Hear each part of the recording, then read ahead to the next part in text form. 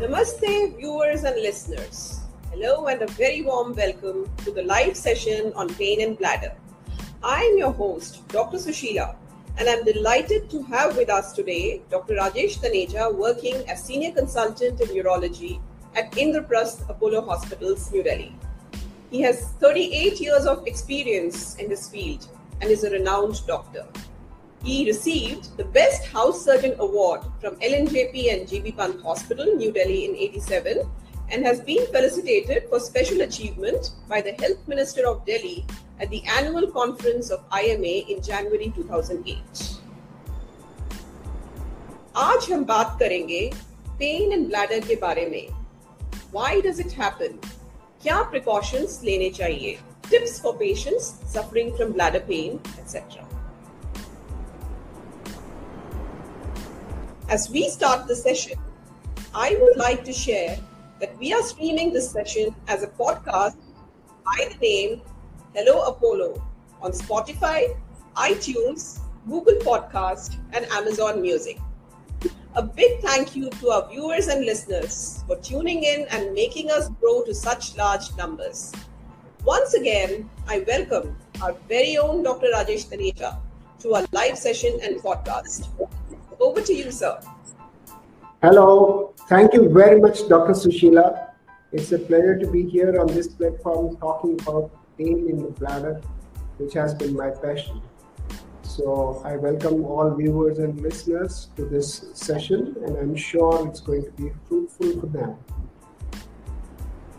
So you can start. Yes, sir. So the first question I would like to ask you, sir, what is bladder pain syndrome? Bladder pain का मतलब क्या होता है? Bladder pen का मतलब ये होता है कि जो यूरिनरी ब्लैडर है उसमें यूरिन इकट्ठा होता है और वो एक गुब्बारे की तरह होता है. It is like a balloon and when it फिल्स up it stretches. Imagine there is a wound in the bladder.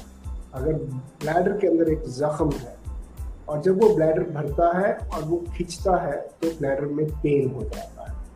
तो पेशेंट को बहुत जोर की दर्द होता है and patient runs to the washroom because the patient has understood कि अगर मैं यूरिन पास कर लूँ तो शायद ये दर्द खत्म हो जाए. इस चीज को ब्लैडर पेन सिंड्रोम बोलते हैं. ये जो है ये बहुत सारे लोगों में होता है, लेकिन आमतौर पे इसकी डायग्नोसिस थोड़ी मुश्किल होती है, इसीलिए इलाज मुश्किल हो जाता है. What causes this kind of situation, sir? Why does this happen? So this happens because there could be inflammation in the bladder.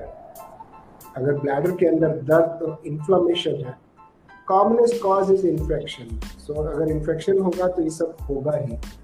तो हम ब्लैडर पेन किसको बोलेंगे? उसको बोलेंगे जिसमें इन्फेक्शन नहीं है. आमतौर पे जब भी कोई पेशेंट को ये सिम्टम्स होते हैं कि बार बार यूरिन जाना पड़ रहा है, ब्लैडर में दर्द हो रहा है, पेशाब के रास्ते में दर्द हो रहा है, तो वो अपने नियरेस्ट डॉक्टर के पास जाते हैं और वो उनको एंटीबायोटिक दे देते हैं और वो ठीक हो जाते हैं. तो फर्स्ट स्टेप होता है एक एंटीबायोटिक देना, दूसरा होता है दूसरा एंटीबायोटिक देना. फिर वो सोचते हैं कि अच्छा हम एक यूरिन टेस्ट करा लेते हैं. तो यूरिन टेस्ट में इन्फेक्शन नहीं निकलता. तब उनको दिमाग में ऐसा आता है कि शायद ये इन्फेक्शन था ही नहीं, क्योंकि अगर इन्फेक्शन होता तो एंटीबायोटिक से खत्म हो गया होता. तो क्योंकि एंटीबायोटिक्स ने काम नहीं किया, इसका मतलब है कि ये ब्लैडर पेन इस वजह से है कि ब्लैडर में कोई जख्म है, कोई इन्फ्लेमेशन है, और जैसे ही ब्लैडर भरना शुरू होता है उसमें दर्द होना शुरू हो जाता है. तो उस चीज को हम ब्लैडर पेन सिंड्रोम कहते हैं. फॉर एग्जाम्पल, आप सोचिए कि आप कहीं जा रहे हैं और रास्ते में कोई टॉयलेट्स अवेलेबल नहीं है, कोई वॉशरूम्स अवेलेबल नहीं है और आपका ब्लैडर फुल होता है, तो आपके पास एक ब्लैडर की सेंसेशन होती है कि मेरा ब्लैडर फुल है, मुझे खाली करना है. लेकिन इन पेशेंट्स में ब्लैडर की सेंसेशन की जगह पेन की सेंसेशन होती है. इनको बहुत ज़बरदस्त दर्द होता है और इनकी आंखों से आंसू आ जाते हैं और ये कहते हैं कि हमें बिल्कुल अभी खाली ही करना है ब्लैडर. ये ब्लैडर पेन होता है. तो इसके कारण आपने पूछे तो इन्फ्लामेशंस होती हैं ब्लैडर में, हनर्स लीजन्स हो सकते हैं, एक टर्म होती है इंटरस्टिशियल सिस्टाइटिस। तो इंटरस्टिशियल सिस्टाइटिस का मतलब होता है कि ब्लैडर की सारी लेयर्स अंदर से लेके बाहर तक जितनी भी लेयर्स होती हैं उसमें, जिसमें इनर लाइनिंग है, आउटर लाइनिंग है, बीच में मसल्स है, फैट है, सब चीज में इन्फ्लामेशन जो है वो इंग्लिश का वर्ड है। हिंदी में अगर हम उसको ट्रांसलेट करें तो उसका मतलब निकलता है सूजन। जैसे चोट लगती है तो चीज सूज जाती है, सूजन हो जाती है, उसको इंग्लिश में इन्फ्लामेशन कहते हैं। तो किसी का ब्लैडर सूज गया लेकिन इन्फेक्शन की वजह से नहीं, तो किस वजह से? उसके बहुत सारे कारण होते हैं। हो सकता है कोई एलर्जिक वजह हो, किसी चीज के साथ एलर्जी होती है। हमने ये भी देखा, जैसे पीछे कोविड हुआ 2 साल में, लोगों ने बहुत स्ट्रॉन्ग काढ़े पिए, काढ़ों के साथ एसिड्स गए, बहुत सारे एसिड्स है, काली मिर्च, दालचीनी, लौंग, ये सब एसिड्स होते हैं और ये सब यूरिन से एक्सक्रीट होते हैं। तो नॉर्मली ब्लैडर जो होता है वो ये सब तेजाब झेल लेता है, लेकिन जब हम एडिशनल एसिड्स देते हैं ब्लैडर को तो वहाँ जख्म हो जाते हैं और उस जख्म की वजह से वहाँ पे दर्द शुरू हो जाता है। तो this was one of the easiest ways of explaining कि इन्फ्लेमेशन कैसे होती है ब्लैडर में। इन्फेक्शन नहीं होता है तो एंटीबायोटिक्स काम नहीं करती। उसके अलावा ऑटो इम्यून इन्फ्लेमेशन हो सकती है, जिसको कि हम हार्नर्स लीशंस बोलते हैं। ऑटो इम्यून का मतलब होता है कि जैसे हमारी इम्यूनिटी होती है, हम हमारे शरीर में किसी भी तरीके से कोई भी कीटाणु आता है तो शरीर का एक डिफेंस मैकेनिज्म होता है जिसको इम्यूनिटी बोलते हैं। तो जब ये इम्यूनिटी है वो फॉरेन जो फॉरेन से आ रही है, जिसको फॉरेन बॉडी बोलते हैं, तो किसी भी फॉरेन ऑब्जेक्ट को, चाहे वो वायरस हो, चाहे वो फंगस हो, चाहे वो बैक्टीरिया हो, उसको वो फॉरेन समझता है कि ये बाहर से आया है तो इसको डिस्ट्रॉय किया जाए, उसको इम्यूनिटी कहते हैं।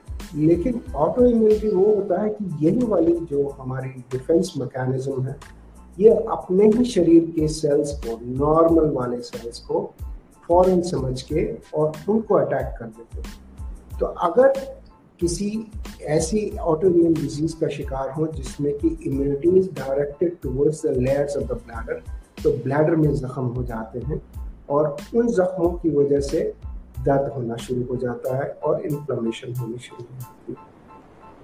Right sir. सर एक सिचुएशन मैं बताना चाहूंगी, sometimes even after conducting all kinds of tests nothing is identified and this often happens with females. They are considered as mentally unsound or that they are trying to avoid work. How do we treat them and what is to be done for such cases? Yeah, so that is a big issue. I remember many of these patients, they are brought to me in the OPD with their husband or somebody close to them and they are all shattered because उनको ये बताया गया है कि न तो इनके ultrasound पे कुछ आ रहा है, न यूरिन रूटीन, यूरिन कल्चर सब नॉर्मल है, अल्ट्रासाउंड नॉर्मल है, एंटीबायोटिक्स दे दिए जा चुके हैं, फिर भी ये पेशेंट्स जो हैं वो हर 15-20 मिनट में वॉशरूम जाते हैं। इनको इतना दर्द होता है कि न तो ये पिकनिक पे जा सकते हैं, न मूवी देखने जा सकते हैं, रात में सो नहीं सकते क्योंकि हर 15-20 मिनट में उठ के इनको वॉशरूम जाना होता है। उससे पूरी फैमिली डिस्टर्ब हो जाती है, सेक्सुअल लाइफ तो बिल्कुल ही खत्म हो जाती है because it is intensely painful in that area. तो ऐसे में ऑब्वियसली घर पूरा परेशान है, वो डॉक्टर के पास ले जाते हैं, डॉक्टर टेस्ट कराते हैं, कुछ भी नहीं निकलता है, तो फिर वो कहते हैं कि देखिए कुछ है नहीं इस लेडी को या इस पेशेंट को और ये शायद मेंटली अनस्टेबल है, तो वो उनको साइकियाट्रिस्ट के पास ले जाते हैं। कुछ लोग झाड़ फूक के लिए ले जाते हैं, कुछ लोग काला जादू कराते हैं। But it is very unfortunate. Imagine जिन लोगों को उस पेशेंट के साथ सिंपैथी होनी चाहिए थी, वही लोग उस पेशेंट के अगेंस्ट हो जाते हैं। तो ये सबसे खराब बात होती है and we have seen patients committing suicide because of this reason. Because एक तो वो फिजिकल पेन होता है, दूसरा मेंटल एग्नी इस बात की कि जो लोग जिसको वो अपना सपोर्ट सिस्टम मानते हैं, वो सपोर्ट सिस्टम ही उनके खिलाफ सोचना शुरू कर देता है कि अरे ये तो हमारी जिंदगी खराब करने के लिए है। Father in law, mother in law, बच्चे, सिस्टर इन लॉ सब सोचते हैं कि ये पेशेंट जो है ये सिर्फ हमारी जिंदगी खराब करने के लिए। तो ऐसे में डायग्नोसिस बनाना बहुत ज़रूरी है। उससे पहले हमको सबको एजुकेट करना बहुत ज़रूरी है, डॉक्टर्स को, जनरल प्रैक्टिशनर्स को, गायनेकोलॉजिस्ट को, क्योंकि पेशेंट्स यूजुअली फीमेल्स होती हैं और जब ये पहला जो उनका स्टॉप होता है वो गायनेकोलॉजिस्ट ही होता है, लेडी डॉक्टर होती है, उनके पास जाते हैं तो उनको एजुकेट करना ज़रूरी होता है, यूरोलॉजिस्ट को एजुकेट करना ज़रूरी होता है। तो ट्रीटमेंट डायग्नोसिस बनती है दो चीज़ों से, एक हिस्ट्री से, प्रॉपर हिस्ट्री एंड एग्जामिनेशन। जब आप सब चीज़ एक्सक्लूड कर लो, एंडोमेट्रियोसिस, ट्यूबरक्लोसिस, इनफर्टिलिटी और प्रीवियस ऑपरेशंस, कोई कैंसर्स, कोई ट्यूमर्स, फाइब्रोमाइल्जियास, ये सारी बीमारियां जो हैं ये भी बिल्कुल पेन की तरह प्रेजेंट करती हैं। तो ये बड़ा इम्पॉर्टेंट होता है that the doctor should spend time with them, take a proper history, make a proper examination, and then plan a cystoscopy. Cystoscopy मतलब जैसे पेट की एंडोस्कोपी होती है, लार्ज इंटेस्टाइन कोलन की कोलोनोस्कोपी होती है, ऐसे ही ब्लैडर, जो यूरिनरी ब्लैडर होता है, पेशाब की थैली जिसमें यूरिन स्टोर होता है, उसके अंदर नेचुरल पैसेज से जाके देखने को हम सिस्टोस्कोपी कहते हैं। ध्यान रहे कि सिस्टोस्कोपी में क्या करते हैं, हम जब दूरबीन डालते हैं पेशाब के रास्ते से तो ब्लैडर को डिस्टेंड करते हैं पानी के साथ। तो अगर ब्लैडर डिस्टेंड होता है तो पेशेंट को दर्द होता है। तो ये it is very important that this procedure should be done under general anaesthesia. Local anaesthesia में ये नहीं करना चाहिए क्योंकि पेशेंट वैसे ही पेन से परेशान होता है और ऊपर से हम अगर सिस्टोस्कोप डालेंगे तो उससे और परेशान हो जाएगा और दर्द हो जाएगा। तो ऐसे में patient will refuse to undergo this diagnostic test, और जैसे ही डायग्नोसिस नहीं बनेगी तो फिर वो यूरोलॉजिस्ट भी बाहर आके ही कहेगा very uncooperative patient, so please take her away because she is not cooperating for test also. So we must identify these people, and therefore what happens, we must tell the urologist, we must educate the urologist that the cystoscopy must be done under general anesthesia and not under local anesthesia. तो जब ये मेहनत करके आप diagnosis बनाते हैं और आपको ब्लैडर के अंदर वो जख्म दिख जाते हैं जिसको हनर्स लीजन बोलते हैं या कुछ और चीज़ें दिखती हैं, ग्लोमेरुलेशंस बोलते हैं उनको, then at least you can come out and tell the family that look, this patient has a disease. It is not that it is just in her mind.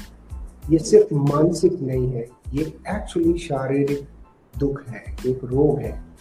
और उसके लिए the first step is to educate the patient, educate the family, educate the near and dears of the person, क्योंकि ये बहुत important है। जैसे ही आप diagnosis बनाते हैं पेशेंट को ये लगता है कि चलो किसी को तो मेरी बीमारी समझ में आई। But are our healthcare systems aware of this condition? How many of our, I mean, is it a condition that people are identifying as much as they should? Or are we missing out on cases?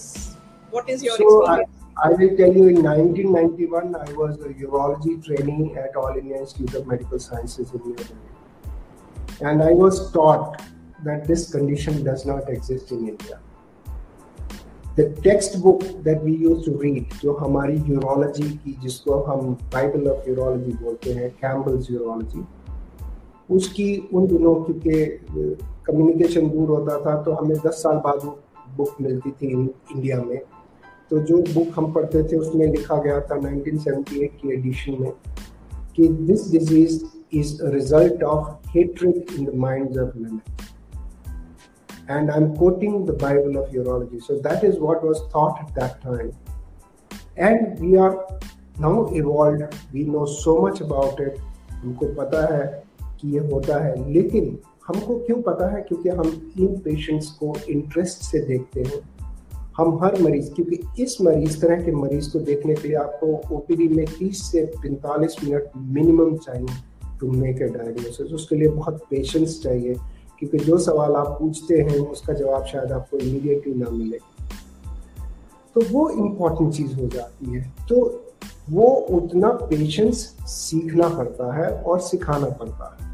तो हम क्या करते हैं, हमारा Endeavour है कि हम CMEs करते हैं, हम प्रोग्राम्स करते हैं जैसे आपके साथ अभी कर रहे हैं, कि हम इस चीज़ को सबको पहुंचाएं, मासेस को एजुकेट करें, ताकि मासेस जाके अपने यूरोलॉजिस्ट से पूछें, लोग जाके यूरोलॉजिस्ट से पूछें। जैसे यूएस में होता है कि doctor, do you think I have interstitial cystitis और do you think I have a bladder pain syndrome. तो अगर डॉक्टर नहीं बहुत बिजी है, उसके दिमाग से नहीं क्रॉस किया ये पॉइंट, तो may be the doctor will rethink that diagnosis. Then we need to educate the general practitioners, the gynecologists, and the urologists, and we are doing a lot for them. We are doing CMEs and programs for them. Right, sir. So, what is interstitial cystitis, and how is it different from bladder pain syndrome? So, bladder pain syndrome is a much wider term. So, bladder pain, जैसे मैंने कहा कि bladder बढ़ता है तो तकलीफ होती है, दर्द होता है और पेशेंट कहता है मुझे जाके यूरिन करना है। तो ये जो है इसमें बहुत सारे फैक्टर्स होते हैं। इसमें सेंसेशन जो है ब्लैडर की वो इन्वॉल्व होती है, नर्व्स इन्वॉल्व होते हैं, पेल्विक फ्लोर का मस्कुलेचर इन्वॉल्व होता है। ये भी पॉसिबल है कि जो वो मसल है पेल्विक फ्लोर की वो इतनी टाइट है कि वही ब्लैडर को स्क्वीज कर ले। ब्लैडर में कोई प्रॉब्लम नहीं है, पर वो मसल स्क्वीज करती है तो ब्लैडर कहता है कि जाके यूरिन पास करो। तो जब ब्लैडर ये वाली स्थिति होती है, that means we have situation where the disease is in the bladder, जिसको हम इंटरस्टिशियल सिस्टाइटिस बोलते हैं, और disease is outside the bladder, जैसे nerves, muscles, outside surrounding areas, spinal cord, brain, कहीं से भी सिग्नल आ सकता है जिसमें कि पेशेंट को इतना डिस्टर्बेंस हो कि नहीं मुझे अभी यूरिन पास करना है। So that is called bladder pain syndrome. That when the bladder pain syndrome is due to inflammation of the bladder, or if there is a Hunner's lesion in the bladder, then we call it interstitial cystitis. तो एक बहुत बड़ा confusion रहता है doctors के mind में भी कि जैसे बहुत लोग होते हैं जिनको बार बार यूरिन जाना होता है तो वो उसको ओवर एक्टिव ब्लैडर कह देते हैं, क्योंकि आपका ब्लैडर ओवर एक्टिव है, तो वो ओवर एक्टिव ब्लैडर की दवाई शुरू कर देते हैं। आमतौर पे मैंने देखा है हमारे पास पेशेंट्स आती हैं लेडीज, वो बोलती है कि जब मेरे को बार बार जाने लगी तो I called my sister in law and she said कि अच्छा मैं भी बार बार जाती हूँ, कोई बात नहीं, उसने मुझे ये दवाई दी थी, तुम भी ये दवाई ले लो। But there is a difference. जैसे फ्रीक्वेंट यूरिनेशन हम कहते हैं, बार बार जाने की बात करते हैं, तो उसमें हम कैसे डिफ्रेंशिएट करते हैं कि अगर हम पेशेंट से बात करें तो उनसे भी कहें कि हम आपके साथ में बैठे हैं, अगर आपको यूरिन करने की डिज़ायर होती है और आप वॉशरूम नहीं है यहाँ पे, तो what are you scared of? Are you scared कि ये लीक हो जाएगा, और आर यू स्केयर्ड कि पेन हो जाएगा? तो अगर तो पेशेंट कहती है कि मुझे ऐसा डर लगता है कि निकल जाएगा, then it is an over active bladder. अगर उसको ऐसा लगता है कि नहीं निकलेगा तो बिल्कुल नहीं, लेकिन दर्द बहुत ज़्यादा हो जाएगा, then it is a bladder pain syndrome. ये सिंपल सा सवाल है जिससे हम डिफ्रेंशिएट करते हैं, बट बहुत सारे डॉक्टर्स भी कंफ्यूज हो जाते हैं क्योंकि दोनों का इलाज बहुत फर्क है। मैंने इसीलिए ये बात यहाँ कही क्योंकि यहाँ मास्टर्स भी सुन रहे हैं, बहुत सारे लेमन हैं, बहुत सारे डॉक्टर्स भी होंगे शायद इसमें। तो ये बड़ा सिंपल सा सवाल है to differentiate between over active bladder and bladder pain syndrome. Sure, sir. So thanks for explaining it in so much detail. And what is the treatment for this kind of a syndrome? What is done to treat a bladder pain syndrome?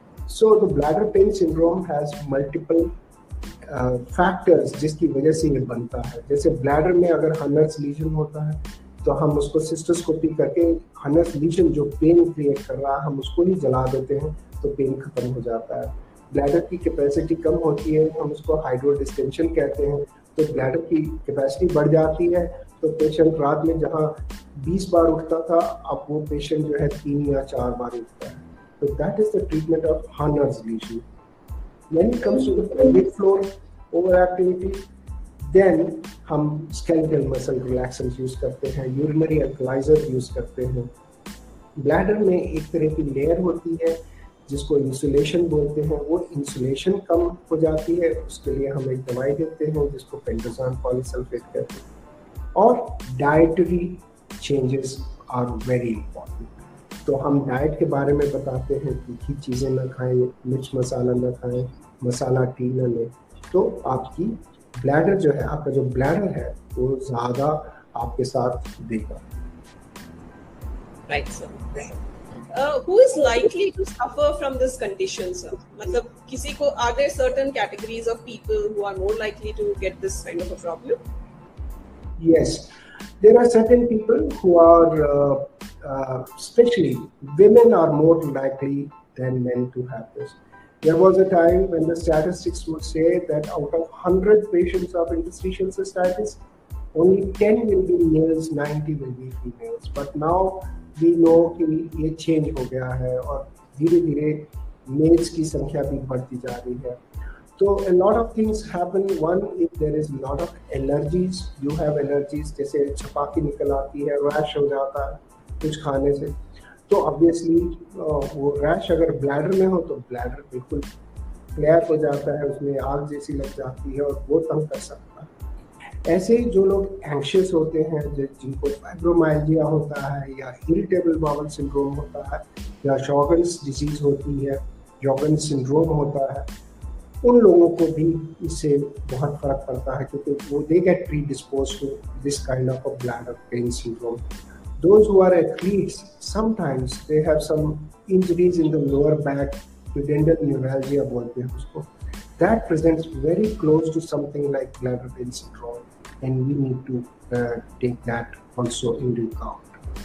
कुछ लोग जिनको overactive bladder सोच के और pelvic floor strengthening exercise कराई जाती है, उनको भी हमको pelvic floor relaxation सिखाना पड़ता है because they can, जो बहुत strengthening करते हैं उससे भी ये, क्योंकि dysfunctional voiding हो जाती है, ब्लैडर पुश करता है, pelvic floor रिलैक्स नहीं करता, वहाँ ट्राइगोन पे इन्फ्लेमेशन हो जाती है. That results in bladder pain syndrome. So we have to be very careful in patients, in people. So I have to tell people कि आप कपाल भाती तो नहीं करते because आजकल ट्रेंड है.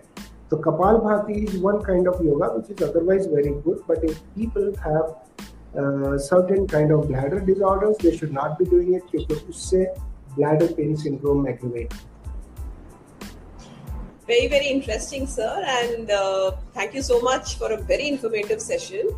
At the end, आप हमारे viewers and listeners को क्या message देना चाहेंगे? मैं ये मैसेज देना चाहता हूँ कि ब्लैडर की समस्या जो होती है वो सारी एक जैसी नहीं होती है. फॉर एग्जाम्पल, अगर आपके फैमिली में किसी को ब्लैडर का इशू है तो ज़रूरी नहीं कि आपको भी वो इशू हो सकता है इन्फेक्शन हो सकता है वो कुछ और हो. और जैसे जलेबी और इमरती में फ़र्क होता है, खाने में तो बड़ा फ़र्क होता है, लेकिन बनाने वाले को पता होता है कि ये जलेबी है कि इमरती है. दूर से देखने में सब बराबर लगते हैं. तो अगर आपको ब्लैडर का इशू है तो you should go to a urologist and the urologist who can spend time with you to identify कि exactly what is the issue. बहुत सारे लोग हम देखते हैं जो मेल्स हैं, उनका TURP हो जाता है, प्रोस्टेट की बीमारी समझ के कि इनका प्रोस्टेट मिला तो चलो ऑपरेशन कर दो तो ठीक हो जाएंगे, तो वो समझते नहीं है कि एक्चुअली ये ब्लैडर पेन सिंड्रोम. ऐसे ही लेडीज में अगर वो जाती हैं पेन के साथ तो उनकी हिस्टेरेक्टमी हो जाती है. So lot of, and this is not only in India, I am talking about global data, that lot of hysterectomies and prostatectomies occur, lot of TURPs occur because they were misdiagnosed and they were actually bladder pain syndrome. So if you have a bladder issue, you must go to a nearest urologist and you may ask कि क्या मुझे bladder pain syndrome तो नहीं, और अगर है तो what you can do is you can try removing spices in your diet. तो डाइट थोड़ी सी ब्लैंड डाइट करते हैं, थोड़ा सा आजकल मेलन है तो मेलन यूज़ कर सकते हैं, black pepper, black salt, rock salt, green tea, ये सारी चीज़ें अवॉइड करें, जिंजर टी अवॉइड करें, तो आपको ऑटोमेटिकली फ़ायदा होना शुरू हो जाएगा. Then you can make out कि yes you may be suffering from bladder pain syndrome. You can go up front with this knowledge to your urologist so that he has an idea that yes, what you are in for. Thank you so much, sir. Thank you, Dr. Taneja, for joining us for this conversation and throwing light on a very important medical issue. To our listeners and viewers, if you need any professional help, you can reach out to us through the details mentioned below or through our social media handles. To know more about healthcare and our upcoming episodes, do follow, subscribe, and share this message with your family, friends, and loved ones. We'll be back with another specialist discussing another interesting topic next week. For any suggestion regarding the topic discussed today, DM us on our social media handle Apollo Hospitals Delhi. We'll be happy to connect. Till then, stay happy and healthy. Thank you. This is your host.